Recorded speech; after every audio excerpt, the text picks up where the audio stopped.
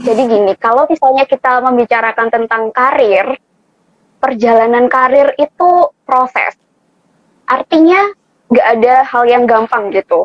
Untuk seseorang itu bisa mencapai kesuksesan di masa depan, perlu proses di masa lalunya. Rome is not built in one night, kayak gitu.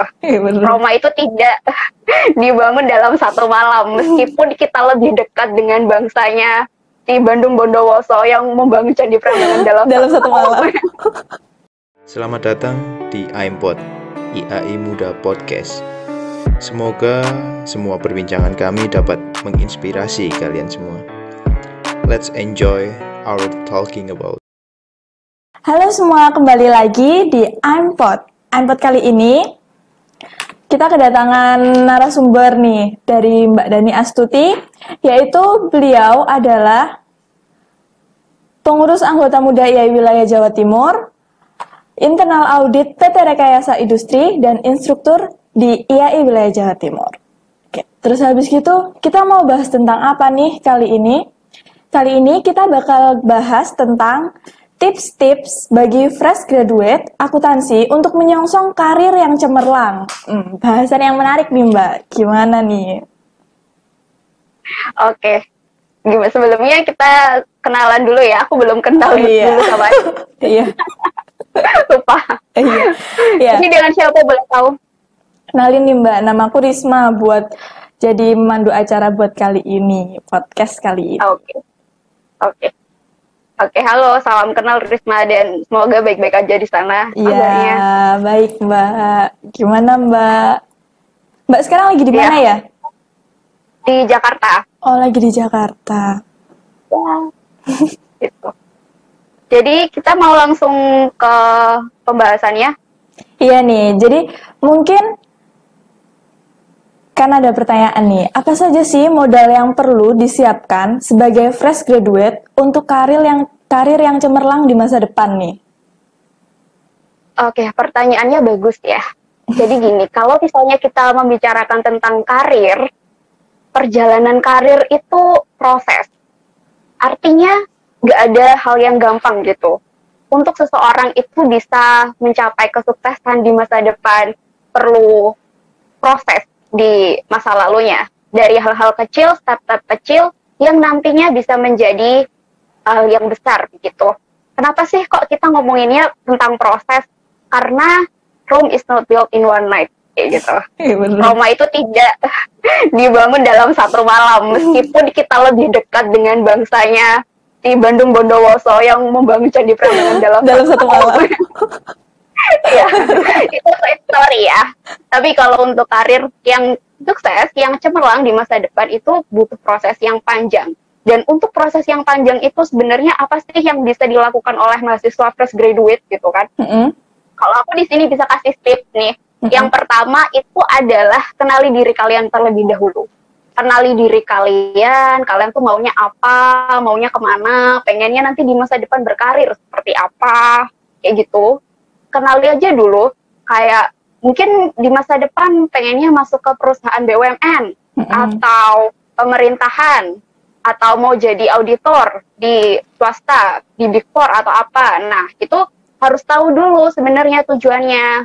Step pertama itu dulu sih. Setelah kita tahu tujuannya itu apa, pasti kita harus tahu gimana sih cara mencapainya itu.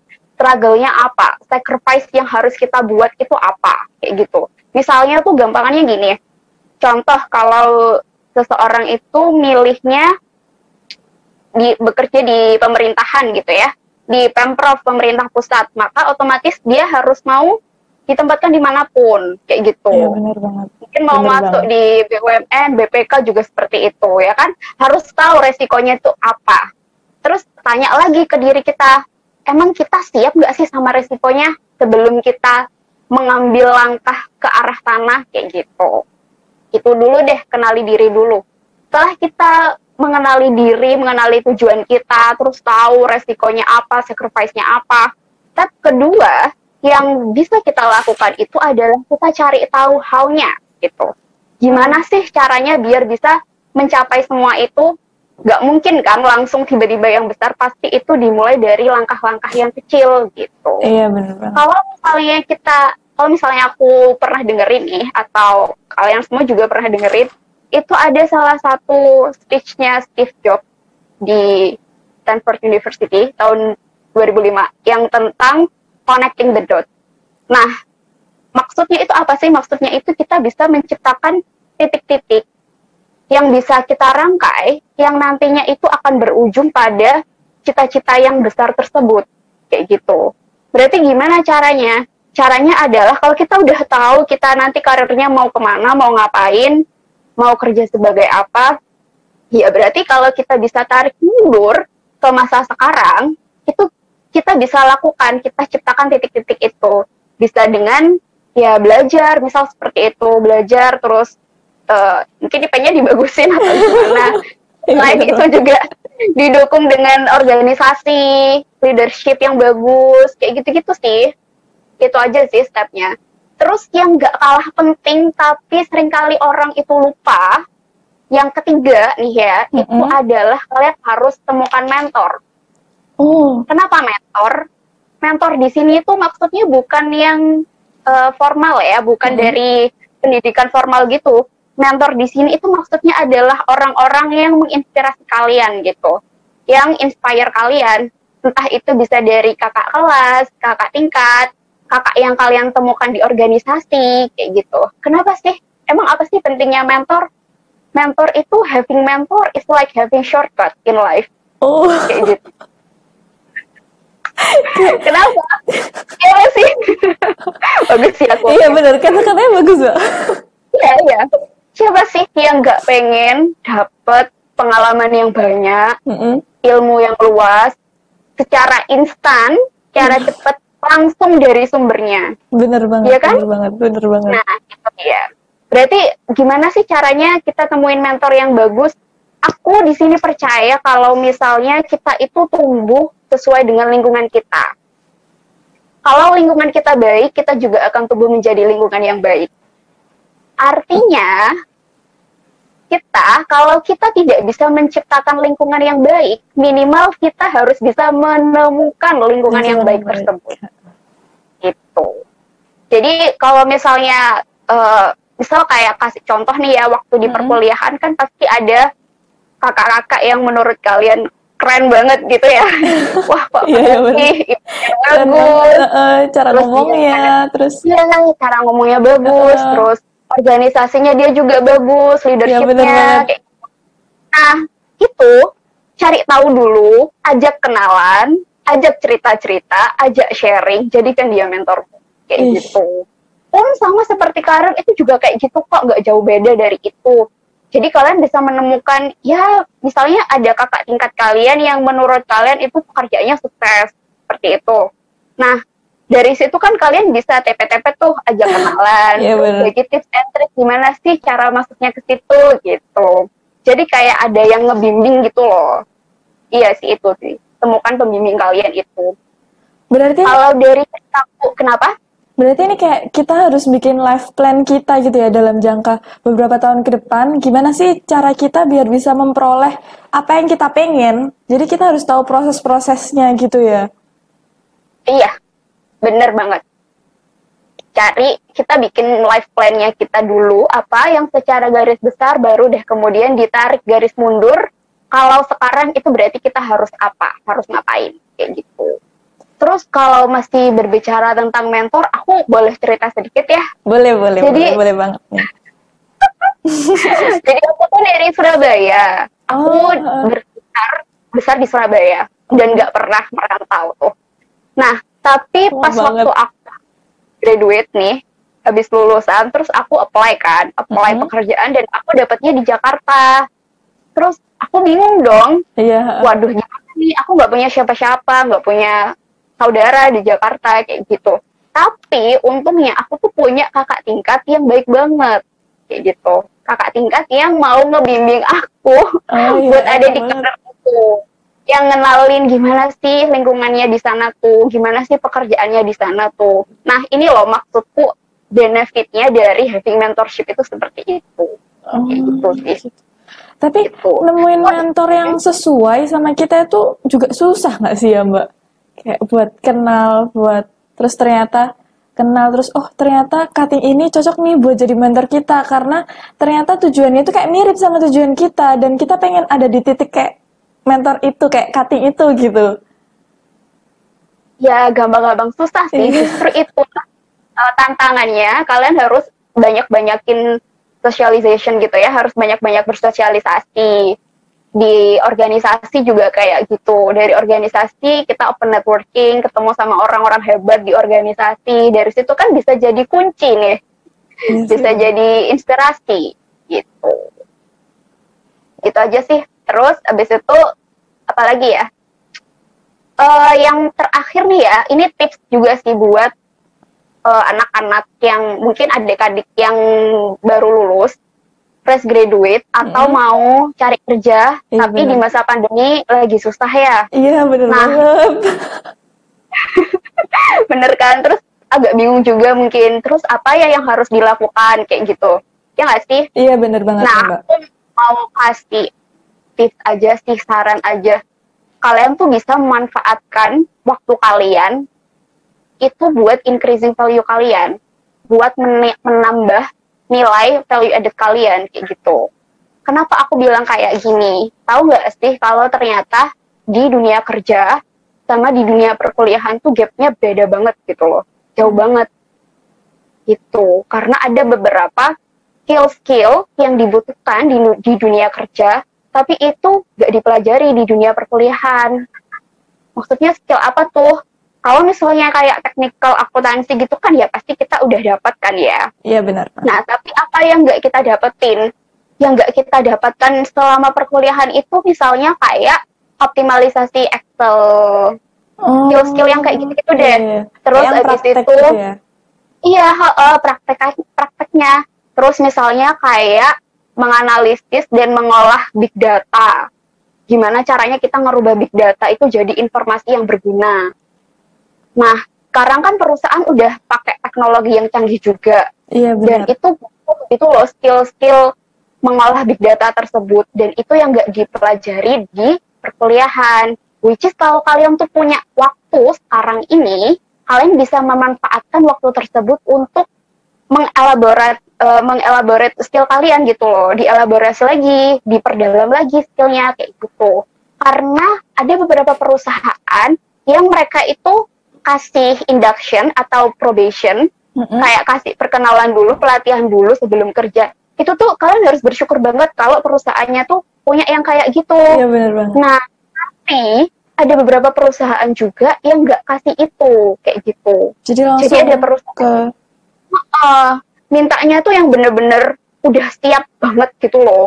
Udah siap, teknikalnya kuat, terus abis itu dia bisa bekerja tanpa harus dilatih terlebih dahulu. Gitu. Jadi tipsnya yang terakhir itu sih, kalian bisa gunakan waktu kalian untuk increasing value kalian. Gitu. Iya bener banget sih, kalau di masa sekarang lagi cari kerjaan susah, ya udah berarti caranya cuma nambah nilai diri dari kita gitu ya Mbak ya.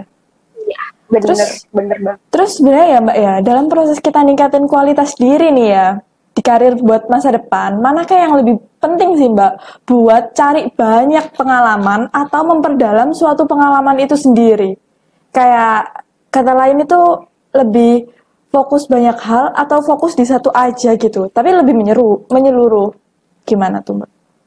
Oke, jadi kalau kita berbicara tentang preferensi fokus kita harusnya kemana, itu balik lagi ya. Kalau di sini kan emang ditujukan untuk anak-anak fresh graduate gitu ya. Iya. Kalau fresh graduate balik lagi, kalau fresh graduate itu kan biasanya masuknya lebih ke technical dulu yang dibutuhkan. First line-nya seperti itu. Maka yang harus difokuskan adalah yang deeper, develop skill kalian terlebih dahulu. Kalian fokus ke satu bidang itu dulu, kalian dalami secara menyeluruh, kayak gitu. Kenapa sih? Hubungannya apa ya sama karir kalau misalnya kita memperdalam skill kita kayak gitu? Hubungannya gini, kalau kalian memperdalam skill kalian itu secara menyeluruh, kalian fokus, belajar, tapi bersungguh-sungguh, itu efeknya ke karir kalian. Kalau kalian mau ningkatin karir kalian ke step selanjutnya, jadi senior, jadi manajer, pokoknya di lingkup manajemen, CEO, CFO. Nah, itu tuh nggak ada batasannya gitu loh buat growing. Nggak ada batasannya untuk tumbuh. Karena kalian explore ke dalam itu tadi, skillnya, kayak gitu. Nah, tapi kalian nggak boleh lupa juga sama skill-skill lain yang jadi value added, kayak misalnya communication skill, organizing, kayak gitu-gitu. Itu tuh kan juga penting ya. Kita juga tidak bisa mengesampingkan itu. Cuman itu bisa dipelajari tapi bukan yang utama, kayak gitu. Toh kita juga belajar komunikasi, belajar organizing people, belajar making decision. Itu kan banyak. Dari sekolah kita juga udah belajar itu, dari organisasi kita belajar itu, pun dari pekerjaan berkomunikasi dengan tim, presentasi, dan lain-lain kita belajar juga. Kenapa sih kok kalau fresh graduate itu butuhnya technical dulu? Karena technical dulu, diperdalam dulu skillnya, dimatengin dulu skillnya, baru nanti kalau misalnya kalian sudah masuk ke lingkup manajemen, sudah jadi manajer, kayak gitu, itu baru yang dibutuhkan adalah skill-skill yang tadi. Communication, organization, kayak gitu-gitu. Tapi misalnya kita punya skill komunikasi, skill gitu tuh berpengaruh nggak sih Mbak buat kita ke depannya di karir kita? Mungkin kayak lebih nilai plus atau gimana gitu, mungkin pengalaman organisasi atau gimana? Iya, berpengaruh banget ya. Apalagi cara kita ngobrol, cara kita menyampaikan, cara kita presentasi, itu tuh sangat berpengaruh banget. Mungkin kalau untuk yang first liner, kalian bakal jarang presentasi. Tapi kalau misalnya kalian sudah naik nih, jadi senior, jadi manajer, itu kan pasti bakal sering tuh, kayak gitu. Nah, kalau kalian udah punya pengalaman di masa lalu, yang mewajibkan kalian untuk public speaking, untuk organizing people, itu kalian nggak bakal kesulitan kalau kalian menghadapi hal yang seperti itu di masa depan, gitu. Jadi jelas itu pasti menambah value added gitu. Oh gitu ya, berarti berpengaruh banget nih ya buat kita di kedepannya nanti. Terus habis gitu gimana sih Mbak cara kita buat tetap fokus sama target dan tujuan yang kita ingin capai dalam proses untuk karir yang lebih baik di masa depan? Kayak kita fokus gitu, tujuan kita kan, life plan kita kan pasti kan kayak tujuan lah, tapi kan kadang kan selama berproses kita kan kayak goyah atau kayaknya tujuanku salah deh, kayaknya aku harus ganti tujuan atau gimana gitu Mbak. Gimana sih biar kita tuh fokus sama satu tujuan?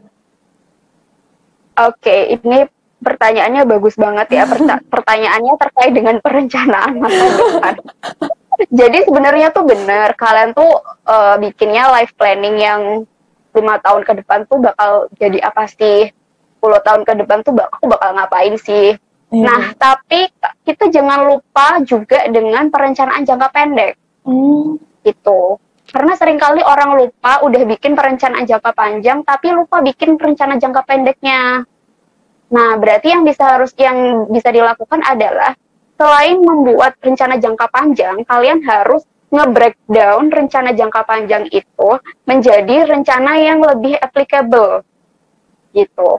Jadi yang tadinya 5 tahun kalian bisa tarik di 4 tahun, berarti di tahun keempat kalian udah punya pencapaian apa aja nih yang harusnya bisa diraih, kayak gitu misal. Terus ditarik mundur lagi di tahun ketiga, berarti paling nggak udah apa nih, tahun ketiga paling nggak kan udah setengah jalannya kan. Kan sudah kelihatan dari situ kira-kira rencanaku yang tadinya 5 tahun bakal kayak gini, bakal jadi kayak gini tuh berhasil nggak ya. Itu kan kelihatan di situ. 3 tahun, 2 tahun, 1 tahun per bulan. Ada kayak kalian bisa bikin list to do bulanan, list to do mingguan, list to do harian, sampai bener-bener di breakdown yang applicable gitu loh di kehidupan kalian sehari-hari dan bisa dilakukan pada hari itu juga. Balik lagi kayak prinsip connecting the dots itu tadi sih sebenarnya. Kalau kalian tuh punya goals yang besar di masa depan, kalian tuh bisa nyiptain titik-titik kecil, rangkaian titik yang nantinya kalian bisa lalui setiap hari. Dan dari titik-titik itu, kalian bisa hubungkan ke tujuan besar kalian itu. Nah, tapi jangan lupa juga buat melakukan evaluasi atas hal-hal yang sudah kalian lakukan, kayak gitu. Misalnya udah berlalu nih 1 tahun atau 2 tahun, kalian kan pasti refleksi gitu ya, mengevaluasi hal-hal yang udah kalian lakukan di 1 tahun kemarin. Yang kemarin tuh kira-kira udah sesuai belum sih sama rencanaku? Udah sesuai apa belum ya? Atau pas di tengah-tengah ternyata melenceng. Nah, itu kan bisa dilihat dari situ. Gitu. Tapi jangan lupa juga buat balik lagi nikmati proses ya. Jangan bikin rencana kalian tuh kayak jadi beban gitu loh buat kalian. Ya kayak kalian nggak apa-apa kok jadi ambis, jadi visionaris kayak gitu, nggak apa-apa, tapi juga nikmati aja prosesnya, jalanin aja gitu. Jangan lupa bersyukur juga kayak gitu. Ya bener banget sih Mbak, emang kita itu butuh walaupun jangka panjang, tapi kan kalau semisal emang tujuan kita, namanya kita berangan-angan pasti setinggi mungkin ya Mbak, tapi kalau emang bukan jalannya dan ternyata proses yang kita lalui itu nggak sesuai sama diri kita atau ada kesalahan dalam kita selama berproses, akhirnya bikin kita, oh seperti kayaknya bukan kayak gini deh. Kayak gitu kan pasti kita juga butuh buat jangka pendeknya. Gitu. Iya, itu tadi. Buat jangka pendek dan jangan lupa evaluasi. Iya benar, evaluasi penting. Terus ini nih Mbak, ada pertanyaan nih yang masuk dari IG. Ini dari Rahma Sarif. Dengan banyaknya sertifikasi di akuntan, bagaimana kita tahu kita butuh yang mana dan apakah sertifikasi yang perlu? Gitu. Oke, pertanyaannya aku jawab dulu ya satu-satu. Apakah sertifikasi itu perlu? Jawabannya iya, perlu. Kenapa? Karena untuk ningkatin karir, jelas. Kalau ditanya, kan sertifikasi itu ada banyak banget nih. Kita taunya yang paling tepat dengan diri kita itu gimana sih? Caranya adalah kalian kan udah masuk di pekerjaan tertentu ya. Kalian udah masuk di, katakanlah kalian sebagai auditor, misal seperti itu. Nah, otomatis sertifikasi kalian yang kalian butuhkan sebagai auditor tuh apa? Misalnya kayak CPA. Nah, berarti tujuannya adalah kalian tuh harus ambil sertifikasi yang sesuai dengan kebutuhan kalian. Kayak gitu. Sesuai yang mendukung dengan karir kalian itu. Kayak gitu. Kalau kalian auditor ya ambilnya kayak CPA. Kalau di KJA biasa ambil CA bisa. Kayak gitu-gitu sih. Atau di perencanaan keuangan ambilnya CFP kayak gitu. Jadi ambil yang kalian butuhkan. Kayak gitu. Berarti sertifikasi ini bisa juga sambil kita jalan ya Mbak. Jadi ketika kita mulai berproses, akhirnya kita tahu, oh ternyata aku butuh sertifikasi yang ini. Oh ternyata aku butuh yang ini. Jadi kayak kita bisa nambah sambil berjalannya proses gitu. Iya, bener banget. Sembari bekerja, sembari kita berproses juga, akhirnya tahu kan kebutuhannya itu apa sih, demand-nya di dunia kerja itu seperti apa sih, kita bisa fulfill demand itu dengan ambil sertifikasi kayak gitu. Oke, benar Mbak. Oke, buat closing statement nih Mbak, kira-kira apa sih buat para fresh graduate ini biar terus semangat buat nyongsong karir yang cemerlang nih? Closing statement apa ya? Semangat berjuang aja sih, jangan lupa buat increasing value itu tadi. Jangan patah semangat, pokoknya itu intinya. Oke, makasih banget nih Mbak Dani buat kita bicara buat kali ini, tips-tipsnya buat fresh graduate, terus sangat berguna banget. Terus juga sebagai generasi muda, kita harus memulai mengenal diri sendiri dan terus berproses demi mencapai karir yang cemerlang. Oke, buat semuanya nantiin ya podcast selanjutnya. Jangan lupa like, subscribe, komen.